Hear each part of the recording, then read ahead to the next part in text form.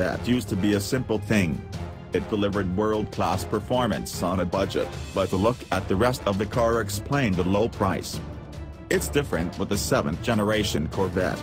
Now you wonder how Chevrolet was able to cram so much car in such an inexpensive package. Our manual Stingray, for example, is a base model equipped with the Z51 performance package and little else. It costs $64,880, BMW M4 money. For that you get an M4 matching 12.1 second at 117.8 mph quarter-mile pass, and an M4 besting, by a lot, 1.05 average G of lateral acceleration and 23.5 second figure 8 lap. The rest of the car? Well, the interior is nicely appointed and well equipped. Our first lieutenant trim has comfortable and supportive leather seats in red, to match the $595 red brake calipers. The seats face a smartly laid out dash and partly digital instrument cluster. Dig into the 8-inch infotainment system and you'll find a backup camera, satellite radio, smartphone connectivity, LTE Wi-Fi, and so on. Hit a button and the screen tucks away, revealing a clever cubbyhole and USB port behind it. Its main resident is my iPod.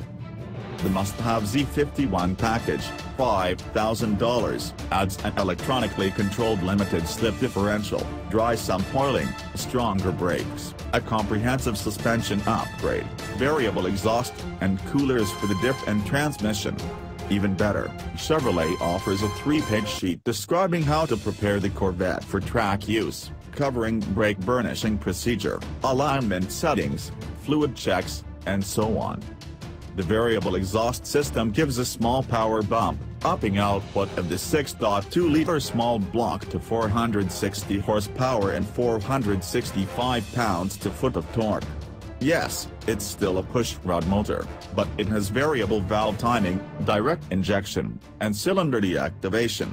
Plus, valve train simplicity results in a lower engine and hood, improving visibility and dropping the car's center of gravity.